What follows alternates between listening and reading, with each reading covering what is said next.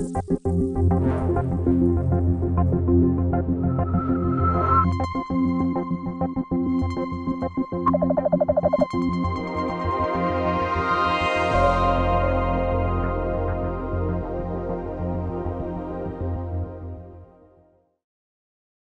my name is Adrienne Antonsen, and this summer I worked with Dr. Mark Showalter on Saturn's F-ring using Cassini images to get the big picture. And up here we can see Saturn. The F-ring is this thin, dusty ring about 3,400 kilometers outside the main ring system, and this close-up Cassini image reveals clumps within the F-ring. The F-ring has a really irregular structure that's very constantly changing. These clumps that you see have a lifetime of about 1 to 3 months. So within just a period of a few months, the entire structure of the F-ring can change. So it's a very quickly changing dynamic ring. And the goal of my project was to study the evolution of these clumps over time to learn more about the properties of the F-ring and its physical processes. So to begin with, I took raw Cassini images such as this one. I then calibrated them over here and did an automated pointing offset correction from the red line right here, which is where Cassini data thought that the F-ring should be, to this green line, which is done through a brightness interpolation to find the true position of the F-ring in all the Cassini raw images. And then once we know the position of the F-ring, we go over here. I stretch the image into a radius versus longitude horizontal profile of the F-ring, which reveals the clumpy nature and structure of the F-ring. Then right here we see we put all the images from a single observation together in a sort of mosaic way, like piling them together where they belong to an interpolated position for a given time. So then through this we get a very long stretch of F-ring structure. This mosaic is composed of 36 images, and observations are a collection of images taken at very similar times in viewing geometries. So this is pretty much a snapshot of the F-ring at a given moment in time. And as we zoom in on the F-ring profiles, we begin to see these clumps more clearly, which, is that 30? Okay.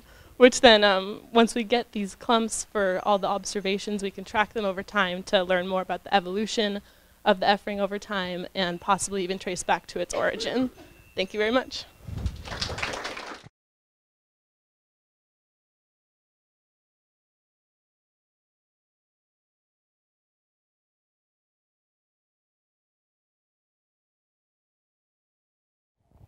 Okay, so my name is Allie Bramson, and I'm an astrophysics student at the University of Wisconsin-Madison, and I worked with Cynthia on a project entitled A Search for Ongoing Geologic Activity on Jupiter's Satellites. So Galileo went to the Jupiter system in 1997-ish and orbited 35 times. And then about 10 years later, New Horizons went by there and also collected data of Jupiter and its moons. So the first goal of my project was to use Galileo base maps. So here is an example of a Galileo base map. It's a sinusoidal map projection, so it conserves area and minimizes distortion. And it's made of a mosaic of dozens of Galileo images. And we wanted to make simulated views of this to kind of mimic the New Horizons data so that we could make comparisons between the 10 years on the surfaces to look for changes to indicate ongoing geologic activity. So I found the subspacecraft longitude and latitude, so this coordinate right below the spacecraft, and I reprojected this base map onto that point and then made it into an orthographic map projection, which is a view from overhead. And we were able to get these reprojections that looked really similar to the New Horizons data. They're a little bit higher quality or higher resolution, but we were still able to see surface features in the New Horizons data and make surface comparisons. And we did not see any changes to Europa, Ganymede, or Callisto, which was kind of predicted. But these images will be used in the future to look for, to be able to correspond spectral units to surface features to determine their composition. The second part of my project was to look for changes on Io. It's actively changing, so we couldn't use the base map because the base map is already outdated. So I found some new changes, and here are some examples where you can see here there's a new dark plume deposit, or a new dark lava flow surrounded by a bright plume deposit in this circle, circular feature.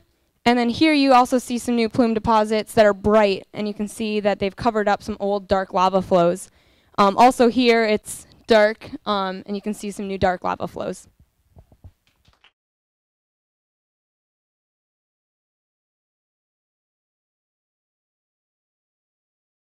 Hi, my name is Keaton Burns. This summer I worked with Frank Marchese and Julie Belrose investigating the orbital stability of spacecrafts exploring multiple asteroid systems. So these are systems that consist of 2 or 3 component asteroids that are orbiting around their mutual center of mass as the system rotates around the sun. So there have never been any spacecrafts that have orbited multiple asteroid systems. The only time that they've been explored was by Galileo, which in 1993 flew by Ida and Dactyl and took these images, but that's the only time that they've ever been visited. In 2010, the COMPASS team released a NASA Discovery mission concept, which would send a spacecraft named Scarlatti to rendezvous and orbit several multiple asteroid systems. Here's the flight path, including 45 Eugenia and its 2 moonlets, its 2 small moonlets, Petite Prince and Princess, and 90 Antiope, which is a system composed of 2 comparably sized doublet asteroids. So my job was to develop an n-body simulation which could calculate orbits to explore these asteroid systems and determine if there were any that were stable for over 20 days. To do this, I wrote my simulation in Python using a 4th order Runge-Kutta integration method, and it takes into account the gravity from the sun and the 4 gas giant planets. It also takes into account the non-spherical shape of the asteroids in these systems and the solar radiation pressure of the sun on the asteroid. The results that I found was, for the 90 Antiope system, we were able to determine that stable orbits existed in the retrograde equatorial plane at all radii, all the way down to a 3 to 2 resonance orbit, which passes just within several kilometers of the surfaces of the asteroids. However, due to the mass ratio in the system, none of the 5 Lagrange points were stable for more than 2 days. So those are the 5 critical points in the effective potential map seen here. For 45 Eugenia, we did orbits around both of the moons, found that we could get stable ones close by. And future work for this project includes better models of the extended asteroids, Monte Carlo approaches to find more stability regions, and spacecraft impulses for station keeping.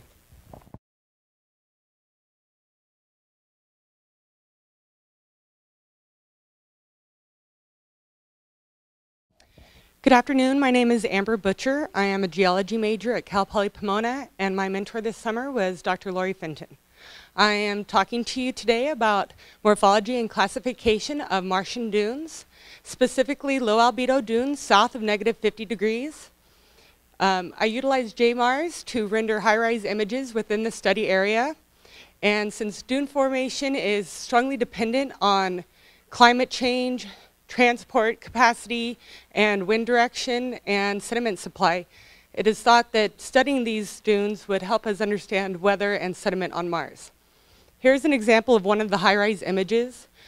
This here is the face of a dune, and these streaks are indicative of grain flow. And I chose this image because until recently, it was thought that none of the dunes on Mars were still active. And grain flow is indicative of active dunes. Oh, sorry, wrong direction. So I studied these and I took note of the morphological features and classified the dunes, and I looked for latitudinal trends. Again, I used for my example grain flow. The blue bars indicate all of the dunes and their corresponding latitudes that I was able to find high-rise images of. The red bars are indicative of the possible grain flow dunes. As you can see, they're definitely concentrated at the lower latitudes. I found quite a few of these latitudinal trends. This is just one example. And hopefully in future papers and presentations, the rest of these will be presented. Thank you.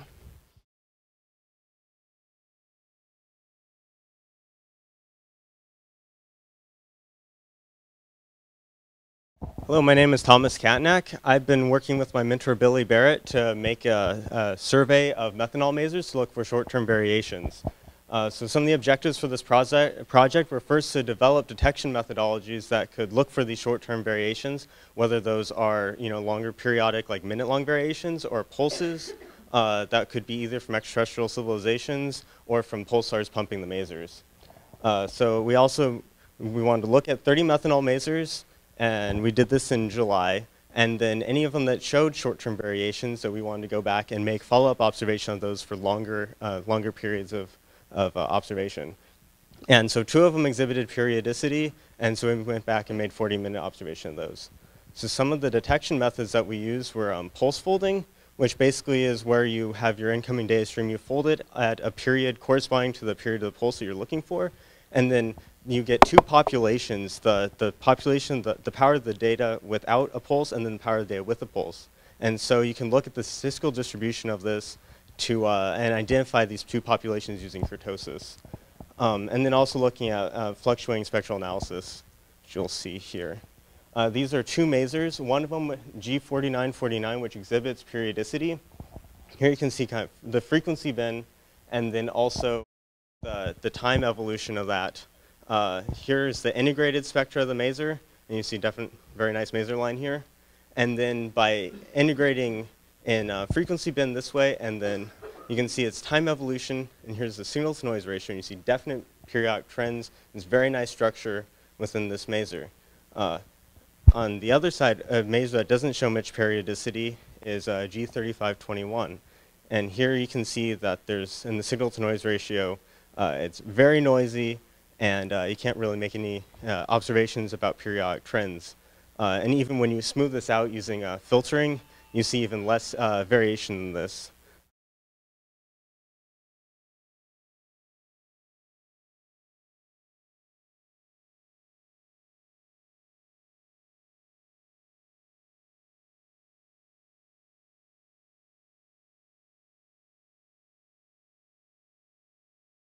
Hi, my name is Ashley Curry, and my mentor is Rachel Mastrapa, and I'm a biology major at Cal Poly Pomona. In this talk, I'm going to be talking to you about infrared spectra of ethane and ethane water mixes. So here's a picture of our lab where we take the data.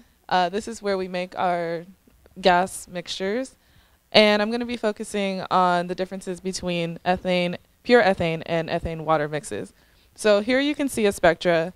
The blue is pure ethane, and the red is an ethane water mix. This peak right here at about 2.27 microns, the one in blue is very indicative of ethane. It's used to spot ethane in spectra. There was a spectra of the Kuiper belt object where they actually used this peak to identify ethane. So if you mix it with water, you can see that the peak here changes dramatically. It's no longer split, and it looks completely different. However, the center remains fairly constant. So this is a good peak to identify ethane with. This peak here at about 2.31 microns, the center shifts a little bit, but could still be a good peak to look for ethane. This peak here at 2.4, the shoulder, the pure ethane peak is extremely wider than the water mix. And the water mix splits into almost 2 peaks here. Same thing with this peak here at 2.46 microns. Another thing we looked at is temperature dependency of these peaks. So this figure here is all one chemical. It's a water ethane mix. It's a 20-to-1 mixture, so 20 parts water for every 1 part ethane. The peaks here shift dramatically. This peak here, this peak here, and this peak here. However, the peak at about 2.42 microns remains fairly constant, so that would also be a good peak to look for ethane with. And this is just another figure showing temperature dependency with water ethane mixes. Thank you.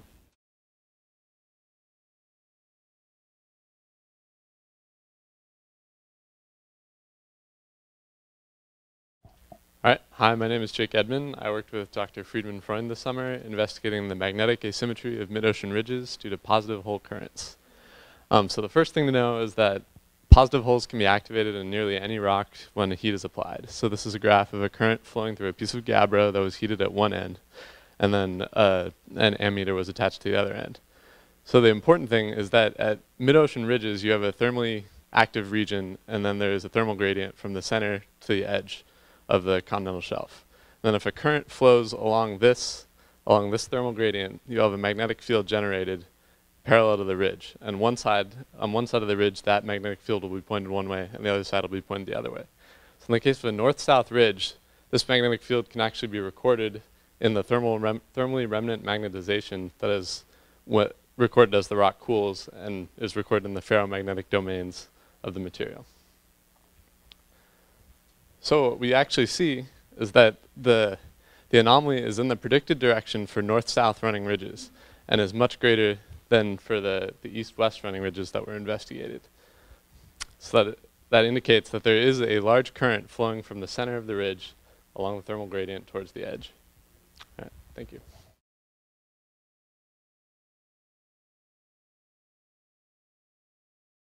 Hi, my name is Evan Firth, and I worked on the stability of oxyhalides in simulated Mars environments. And so in just a little bit, I will tell you that we found out that perchlorates break down under simulated Mars environments. But first of all, you probably want to know, why does that even matter? So if you go all the way back to Viking, Viking did some biology experiments and found the soil had unique properties. Now, to date, no one has actually found compounds that explain those properties and exist on Mars. But Phoenix came along, and Phoenix showed that we have a lot of perchlorate, especially in comparison to chloride. That, well, sadly, perchlorate doesn't explain the Phoenix results, the Viking results either. However, if you have both perchlorate and chloride, it is likely that you have the in-between oxidation states. Now, in order to say that those in-between oxidation states can explain the Viking results, first you have to show that you can get to those in-between oxidation states. And in order for that to happen, we have to be able to see the breakdown of perchlorate.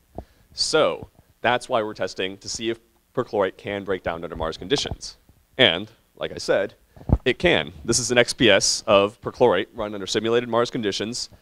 This particular one, the blue is not exposed to anything, UV or ionizing radiation. The red has been exposed to ionizing radiation. We simulated it with an XPS flood gun. And you can see here the formation of a new peak indicating a new compound. Now, necessarily, that new compound has to be a lower oxidation state than the perchlorate. If you look at all the possible products, chlorate, chlorite, hypochlorite, magnesium oxide, magnesium chloride, and chlorine dioxide, every single one of those is a lower oxidation state. So that we know under simulated Mars conditions, perchlorate breaks down into a lower oxidation state. Therefore, the experiments that are currently going on right now, seeing if those in-between oxidation states explain the Viking results, which, hint, so far they do, those are actually valid experiments now, because we've shown that perchlorate does break down under these conditions. Thank you.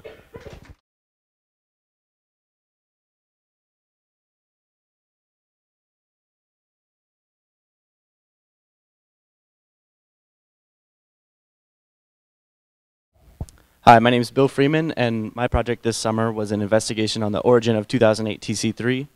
So 2008 TC3 was an asteroid that was observed from the Earth and then later hit the Earth. And from this impact, meteorites were recovered, which are called Almahata Sitta. And so in the bottom left, I have a plot of Almahata Sitta reflectance spectrum from the visible to the near infrared.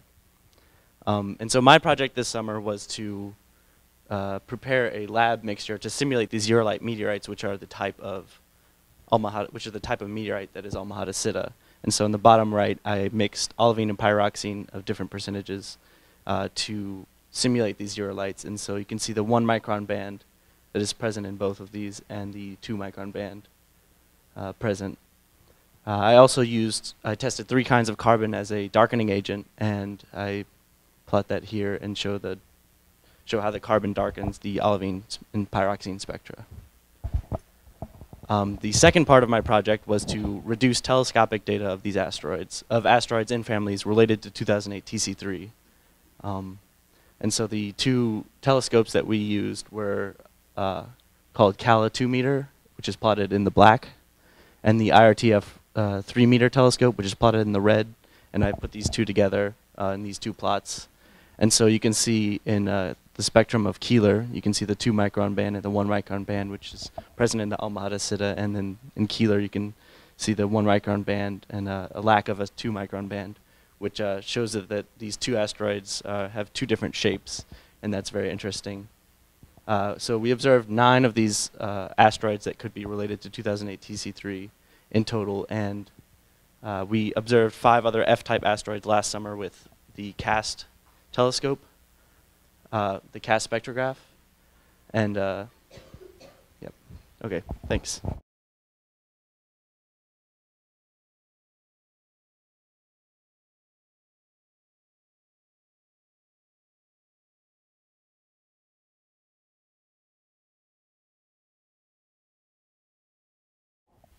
Hi, good afternoon. My name is Craig Hill, and I'm from the University of Missouri St. Louis. My mentor for this summer was Dr. Jennifer Blank, and my research primarily concerned the petrographical and geochemical analysis of Del Puerto ophiolite carbonates from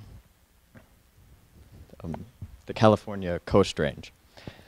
The Adobe Springs and the Del Puerto Canyon is about 2 hours east of the SETI Institute, and this is an excellent site to use as a Mars analog because the rock chemistry is ultramafic and very similar to Martian rock chemistry. The goal was to look at this because this is unique in that this cementing would not form under these thermodynamic constraints. So there must be some assistance from bacteria. The bacteria are bioprecipitating and hopefully producing unique biosignatures, which is what I set out to find by analyzing 20 gridded carbonate thin sections. This is a thin section grid, and there were 4 primary types, textures I observed. Lamellae, which was layering of carbonate, 1-layer lamina, dentiform carbonate, and turbid carbonate. What was interesting after we performed scanning electron microscopy and EDX analysis and electron microprobe analysis was that the turbid cement and had uniform chemistry, which we didn't quite expect. The dentiform was primarily abiotic calcite.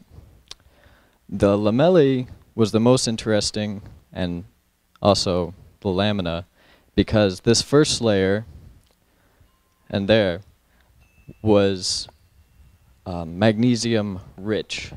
So it might be possible that even though we didn't quite see any unique biosignatures, the bacteria still have to produce this first layer to facilitate consecutive layers. Thank you.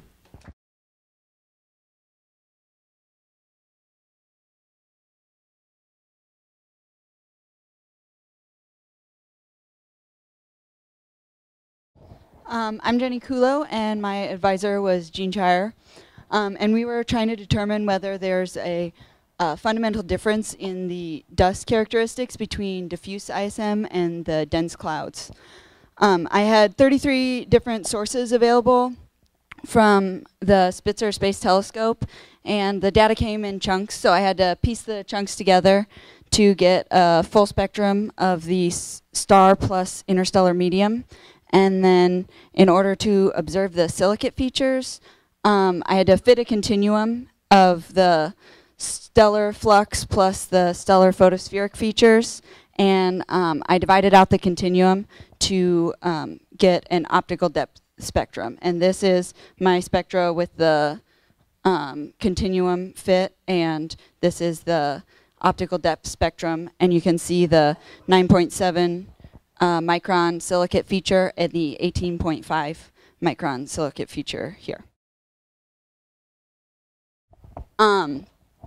So did we find any differences? So far, I've plotted 18 different sources for the optical depth versus color excess, and I found that the diffuse sources do indeed have a steeper slope than the dense cloud sources. And also, when we were fitting the extinction curves to our sources, we had to write a new extinction law, which indicates that there is indeed a characteristic difference between the diffuse and dense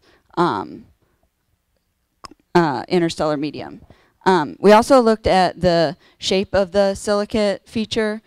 This is the 9.7 micron silicate feature. I only have one of my sources plotted on here, so it may not be a fair comparison. And And in the future, we want to find the ratio of the 9.7 to the 18.5 micron features, and it'll tell us about the mineralogy and shape and porosity of the grains.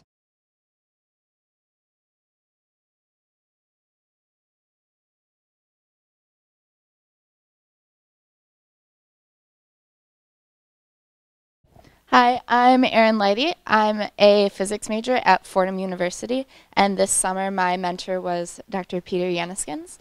I'm going to be talking about the Hayabusa reentry mission and the spectral data we were able to obtain from it. So this summer, early in June, I had the opportunity to join an international team of scientists to observe the reentry of Hayabusa. You can see the mission team here.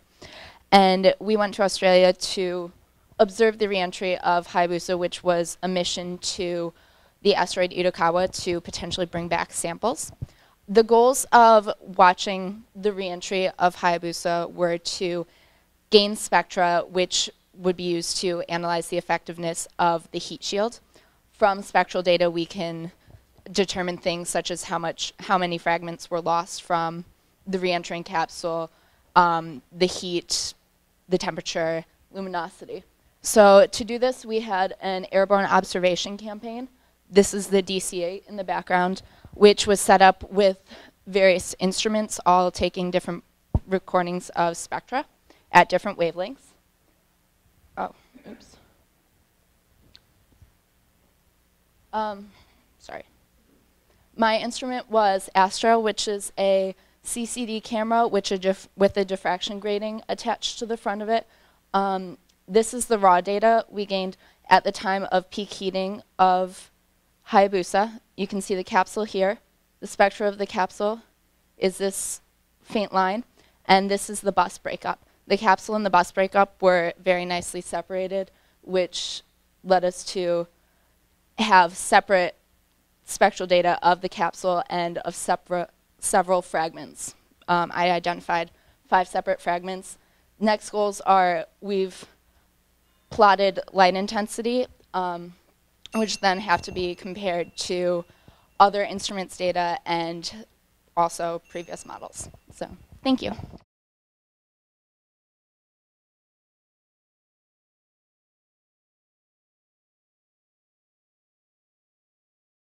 Hi, my name is Seth Meitzner. I'm an astrophysics major at the University of Minnesota Twin Cities, and my mentor this summer was Dr. Jerry Harp. I worked on 2 different projects that were pretty separate. The first of those was trying to improve the primary beam effectiveness in mosaic observations for the Allen Telescope Array. When a normal mosaic observation takes place, you have a pointing scheme. In these, we have 19 points. It's a hexagonal shape. And you look at each pointing for a while, get your data, and move on to the next pointing. What this does, due to the fact that the beam is Gaussian, is you have more sensitivity towards the center of each pointing, and it trails off towards the edges. So what Jerry proposed to make the mosaic more uniform was to execute small circles around the center of each pointing. It's a new idea that nobody had really tried before, so we weren't sure what to expect. The radius of each circle was at the half width, half max of the beam. For our observations at 1.42 gigahertz, it was 1.21 arc seconds, I believe. So we set up our script and took data about 2.5 weeks ago, and we got 2 circular ephemerai, so 2 circular patterns and 2 regular mosaics. On the left, we have one of our mosaics with the regular pattern, and you can see that the RMS is about 31 Janskis per beam after some basic flagging and gridding. On the right is the circular, and you see that it looks a lot better. This RFI is gone and a much lower RMS noise level. These data were taken on 2 separate days, so it could be attributed to that. The best thing to do with this is to come back again in a couple weeks, take some more data, and get some better flagging on all these to see if we really do pull out better data from the circular ephemeris. We'd expect to see the outside of each pointing brought forth a lot more. The other thing that I worked on this summer, what was not that, is this autocorrelation for SETI signals. Make this fast. Okay. We used autocorrelation on data from blazars to look for small timescale variations. We found them in BL0716-714, which has it's known to be intrinsically periodic. So here are a couple peaks. This is one that had no autocorrelation, no peaks. So come back to this, see if we can break it down, and hopefully we'll find those variations in a couple weeks, meaning they are intrinsic on that level.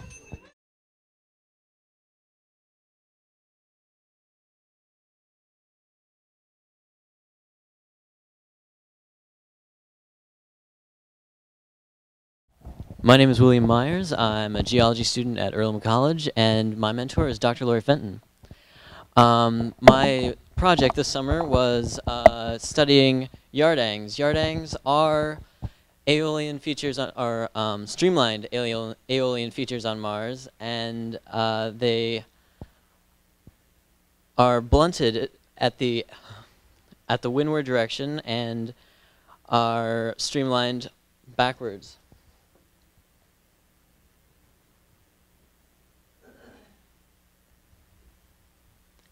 My project was to look at yardangs, high-res images of yardangs on GIS, and draw polygons around them and take the area of the polygon and find the centroid. Then I would find a bisect of the polygon and find the centroid of that. And if I take the vector of those two, I get the direction the wind is blowing because of the shape of the yardang. So I do 100 of those yardangs, and I get a whole field of yardangs, and then I plot them on a polar plot, and I get the direction the wind's blowing. So I can apply this to multiple fields of yardangs and get the directions of the wind at the time of the formation of the yardang field.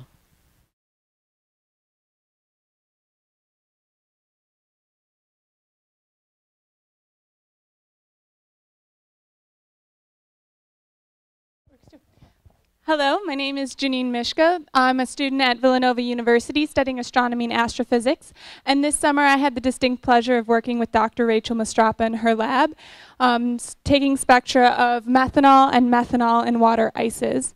In the lower corner here, there we go. In the lower corner here, I have a picture of our lab setup with a bulb on the system.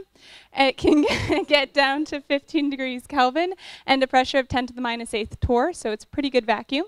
Up here I have a picture of the gas line where we mix our bulbs that contain the gases that we use on the gas line. We can either use a pure gas or a mixture, such as mine was a 20-to-1 mixture of water to methanol. And we get to our 15 degrees Kelvin using liquid nitrogen and liquid helium in a cryocooler. Here I have some of my results. And the top part here is just pure methanol at various temperatures. In terms of a time scale, it was the 100 Kelvin, the 116 Kelvin, and then the 15 Kelvin was taken back down to that temperature. And you can see over here there's a feature in the 116 Kelvin and the 15 Kelvin that shows that it went through a phase change from the 100 Kelvin. So there are also shifts horizontally with temperature with the features of ethanol. And at the bottom I have a graph of ethanol in water versus just pure ethanol. And in the ethanol in water, the features will shift this way in the spectrum. And this is a correlation. This peak has moved over slightly to the right. And if you want to find ethanol in water, in identifying it, the best place to find methanol is at 2.26 microns. We can use this data with reflectance spectra to identify methanol in water. Thank you very much.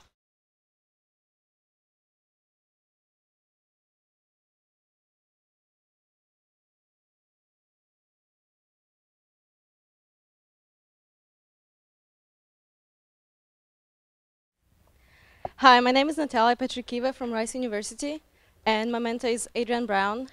And this summer my project was to search for brecciated material in CTX images of Nili fossae. So this is the global map of Mars, color-coded for elevation, where red is high and blue is low. And Nila fossa is this little box over here. And it's very interesting because it's a big fracture on the surface, and it is clear of dust.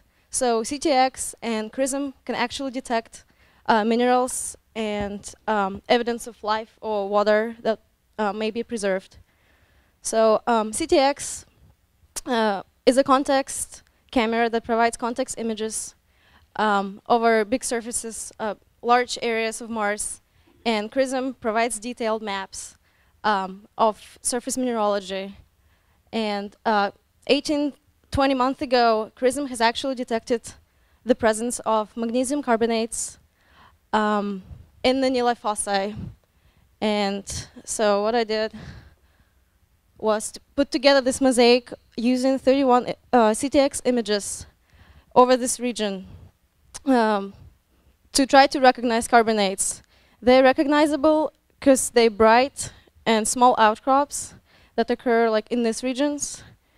So right now we try to extend CRISM observations to cover larger areas. Like this is 500 kilometers to try to locate and map carbonates and look for evidence of life and water on Mars. Thank you.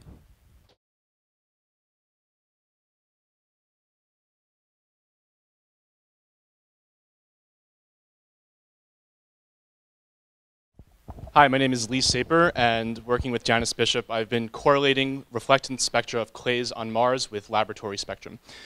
And why are we looking at clays? Well, clays are interesting because they contain water and OH bound in their crystal structure.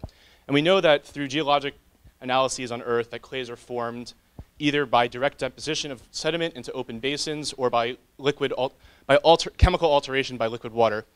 And each clay has a specific crystal structure, and it's the way that it attenuates electromagnetic radiation that produces these characteristic absorption bands, which can be indicative of H2O or aluminum, iron, etc. And this is useful because we don't really know much about the aqueous history of Mars, so we can use these clays to kind of reverse engineer what were the conditions where they were formed. So what I did was look at a relatively fresh crater on Mars, which provides a relatively pristine window into the geologic units that are beneath the surface. And so we use these characteristic absorptions to identify the minerals that were present. And we found, consistent with other observations in the region, a iron magnesium clay at the bottom of the crater, and then overlain by an aluminum clay. And what's interesting is that at the geologic contact of these two clays is a unit that contains ferrous iron, that's Fe2+. And this is unusual. We don't really see this in clay formation on Earth. And that's indicative of this positive slope from 1 to 2 microns here. So what I did was mix different types of clays, a ferrous chlorite and a iron magnesium smectite, which is this nontronite, in the laboratory, and tried to see what was the effect of the different ratio of minerals on the positions of the absorption bands. And what we found was that this ferrous material that we added had absorption bands that were symmetrical about this primary iron band. And the idea is that we can use these types of studies to kind of understand what the informational environment was for these clays and the ancient water history of Mars. Thank you.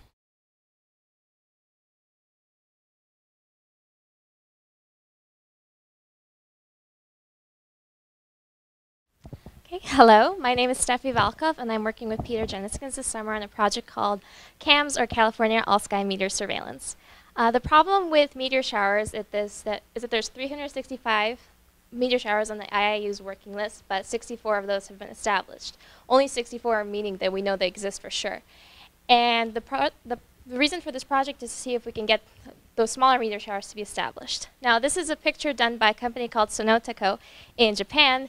They took data from 1 year, and they plotted all the meteors here. You can see the Perseids and the Leonids, which are more well-established showers. But the point of the project is to be able to see smaller showers, such as this one.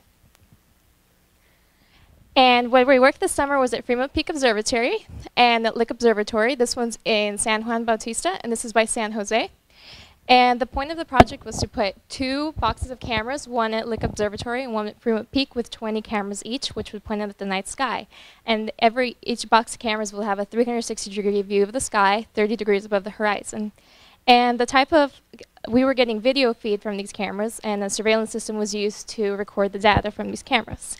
And the program that we used was BCSI, or Border Collie Solutions Incorporated, to record the data from the video.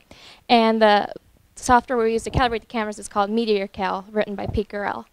And what I did this summer was I did a structural analysis at Fremont Peak because we put the box on top of the roof. So that created some problems with the weight, and I designed a simple truss solution which would help to hold up the box for a longer time. And at Lick Observatory, the main problem was wind, so I decided to make a bunker which would hold the CAMS box and allow the wind to go around it, which helped a lot to keep the CAMS box safe. And so we're actually going to go to watch the Perseids tonight at Fremont Peak, and we're going to get some data from that, and we're going to record with pen and paper where meters are in the sky and then compare it to what the actual video cameras record. Thank you.